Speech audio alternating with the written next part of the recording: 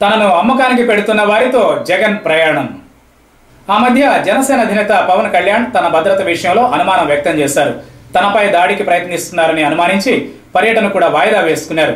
తనకు భద్రతగా వచ్చిన ఏపీ పోలీసులను వెనక్కి పంపించారు. ఆ సమయంలో పవన్ కళ్యాణ్ ను చూసి కొందరు నవ్వుకున్నారు. మరీ ఇంతగా భయపడిపోతే ఎలా అని ఎద్దేవా చేశారు. జగన్పై హత్యాయత్నం తరువాత గతాన్ని కూడా పరిగణలోనికి తీసుకుంటే వైసీపీ అప్రమత్తత కంటే పవన్ కళ్యాణ్ ఇంటెలిజెన్సే బలంగా ఉన్నట్లు అర్థమవుతోంది. తనకు ఎలాంటి క్లూస్ లేకుండా తనకు ఏదో ఇబ్బంది రాబోతోందని పవన్ అనుమానించగలిగారు. కానీ ఏపీలో ప్రతిపక్ష నేతపై దాడి జరగబోతోందని 3 నెలల క్రితమే ఆపరేషన్ గరుడ ఆర్టిస్ట్ శివాజీ చెప్పారు. ఇప్పటికే ప్రతిపక్ష నేతపై దాడి కోసం గుంటూరు, హైదరాబాద్ లో రెక్కీ కూడా జరిగిందని చెప్పారు. అంత నేరుగా ప్రతిపక్ష నేతపై దాడి జరుగుతుందని శివాజీ చెప్పినప్పుడు కూడా వైసీపీ నుంచి కనీస స్పందన లేదు. ప్రతిపక్ష నేతపై దాడి జరుగుతుందని చెప్పిన శివాజీని అరెస్టు చేయాలని ఇప్పుడు వైసీపీ డిమాండ్ చేస్తుందే గాని 3 నెలల క్రితం ఆ మాత్రం ఆలోచన ఆ పార్టీకి ఎందుకు రాలేదు? బహుశా ఒకరిద్దరి ఆ డిమాండ్ అప్పట్లో చేసి ఉండవచ్చు.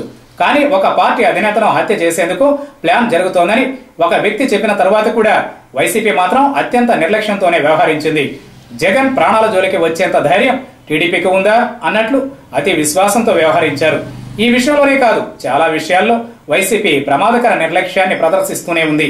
జగన్ టీంలో ప్రాణాలు ఇచ్చే వ్యక్తులతో పాటు పనికి మాలిన మనుషులు కూడా చేరారన్నది ఆ పార్టీలో చాలా కాలంగా వినిపిస్తున్న మాటే.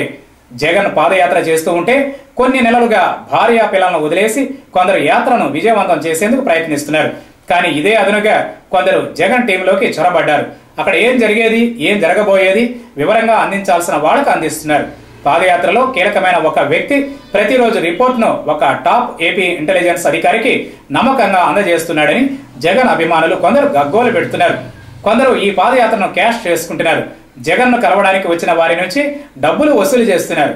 జగన్ ను కలవడానికి ఒక రేటు, కలిసిన తరువాత ఆ వార్త మీడియాలో రావాలంటే ఒక రేటు పెట్టి జగన్ ను అమ్ముకుని వ్యాపారం చేసుకుంటున్నారు.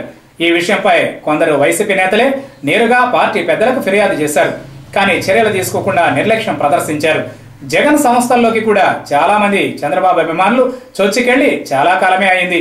పై స్థాయిలో ఉండి ఒళ్లంతా నిర్లక్ష్యాన్ని నింపుకున్న వారిని, డబ్బు కోసం ఏ గడ్డి అయినా తినేందుకు వెనుకాడని వ్యక్తులను, రాజకీయ ఎత్తుగడలపై ఏమాత్రం అవగాహన లేని వ్యక్తులను కొందరిని జగన్ తన చుట్టూ చేర్చుకుని తన భవిష్యత్తును అలాంటి వారి చేతుల్లో పెట్టి రాజకీయం చేస్తున్నారు. జగన్ రాజకీయం, జగన్ సంస్థలు ఆయన ఇష్టం కదా అని ప్రశ్నిస్తే ఒక జగన్ వీరాభిమాని అయిన వైసీపీ నేత అలా అయితే అది పార్టీ ఎలా అవుతుంది? ప్రైవేట్ సంస్థ అవుతుంది.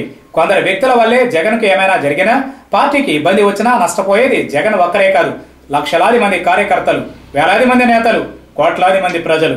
కాబట్టి ముందు మూర్ఖపు ఆలోచనలు వదిలేసి చురుగ్గా ఆలోచించే వ్యవస్థను పార్టీ తయారు చేసుకోవాల్సిన అవసరం ఉంది అని అభిప్రాయపడ్డారు. ప్రతిపక్ష నేతపై దాడి జరుగుతుందని శివాజీ 3 నెలల ముందే టీవీల ముందుకు వచ్చి ప్రకటించిన దానిపై ఆందోళన వ్యక్తం చేయలేకపోయామంటే తమ పార్టీ ఎంతగా వెనకబడిందో అర్థమవుతోందని వ్యాఖ్యానించారు.